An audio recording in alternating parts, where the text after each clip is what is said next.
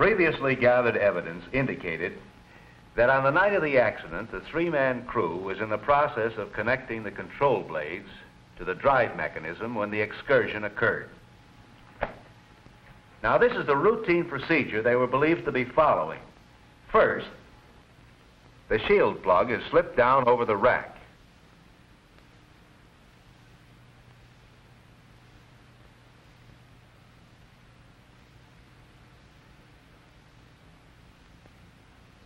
The pinion gear housing and spring housing follow. The pinion gear is inserted in place. The lifting tool is then inserted into the spring housing and threaded onto the rack. The rack is then lifted a few inches out of the housing to place the C-clamp on the rack. The handling tool is lowered until the C-clamp rests on the spring housing, thus holding the assembly in place. The handling tool is removed,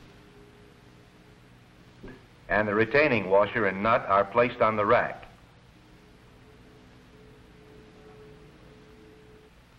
The handling tool is screwed back on the rack. The handling tool and attachments are lifted to remove the C-clamp. It was near this point in assembly that the excursion occurred. Physical evidence shows that the nut, washer, and handling tool were on the central control rod at the time of the accident. The evidence was consistent with the possibility of hand withdrawal of the 85-pound central control rod blade to the 20-inch position.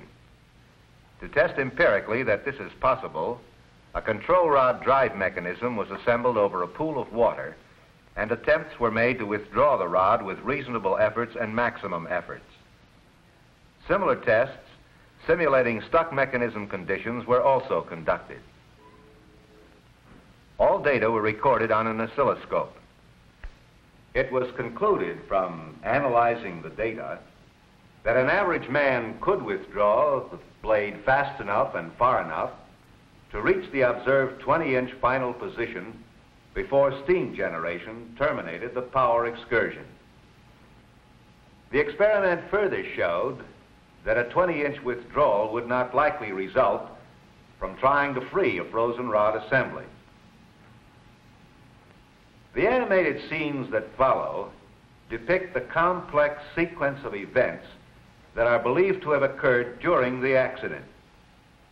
It is important to remember that the whole sequence probably took place in less than 4 seconds.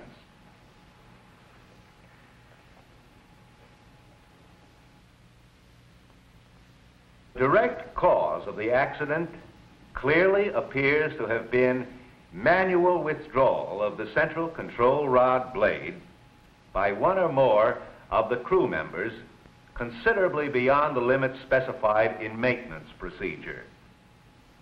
However, there was insufficient evidence to establish the actual reason for such abnormal withdrawal.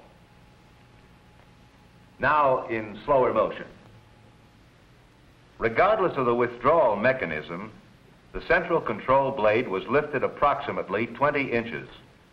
This was 3 to 4 inches above its critical position of 16 to 17 inches. Approximately a 2% supercritical condition resulted, corresponding to a period of about 4 milliseconds. This supercritical configuration caused the rapid production of neutrons by fission for a total energy release of approximately 130 megawatt seconds. A metal-water reaction probably contributed 20 MWS additional energy release. The fissions occurring within the fuel plates increased the temperature of these plates to a point near or above melting, depending upon location in the core. In the center regions of maximum neutron flux, the fuel within the plates experienced vaporization temperatures and burst the plate cladding. Thus, the spewing of hot vaporized fuel rapidly produced steam in the surrounding water. The steam was generated at a rate far faster than could be dissipated, and the resulting outward expansion of this high-pressure steam bubble of at least 500 psi damaged the core. The central blade was seized by the shroud surrounding it, and the two became an integral unit. At this time of seizure, the central blade was withdrawn about 20 inches. The steam being generated pushed upon the water that was above the level of the core, forcing a slug of water upward from the core zone. It was stopped by the vessel head, with a resultant water hammer causing peak pressures of about 10,000 psi. While the water was moving upward, the core structure jumped, reaching a height of 7 inches above its supports when the water hammer hit the head.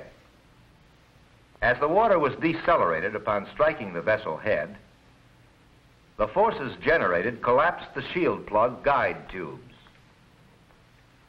It also deformed the vessel wall and the vessel head nozzles. Additionally, the momentum of this water, as it struck the vessel head, transferred its energy to the reactor vessel, imparting a vertical motion to the shield plugs and to the vessel itself. Some biological shielding material was ejected from its container on the vessel head. The vessel jumped approximately 9 feet, sharing the connecting pipes and expelling some of the surrounding thermal insulation. Simultaneously with the vessel lift, the pressure within the vessel expelled the unbolted shield plugs. The ejected shield plugs came to rest in various locations. Number 4 in the fan duct, number 3 on the fan floor, number 1 and number 7 in the operating room ceiling. The central plug hit the ceiling and fell back on the vessel head as the vessel dropped back to its original position. Reconstruction of the movement of the central mechanism gives greater insight into the physical damage observed on the rod. Initially, the rod was withdrawn approximately 20 inches. As a result of the core jumping during excursion, the central rod was moved upward an additional 7 inches. The water hammer pressure then bound the rod and tube together at this relative position of 27 inches. The plug and rod were accelerated as a unit from the nozzle by the high pressure. Upon hitting the ceiling, the handling tool snapped the threaded end of the rack, impaling the tool into the ceiling. The impact also broke the rack inside the plug and simultaneously caused the plug to slip back up the rod to the fully inserted position. The plug flange then hit the overhead structure and the fractured rack continued into the fan room. The plug fell back onto the vessel head, snapping the connecting rod after it had been driven upward through the plug about 3 inches. The scratch mark evidence and matching marks on the tube and extension explain the seeming discrepancy of finding the central shield plug with the final rod withdrawal position only 3 inches above the normal 0 position.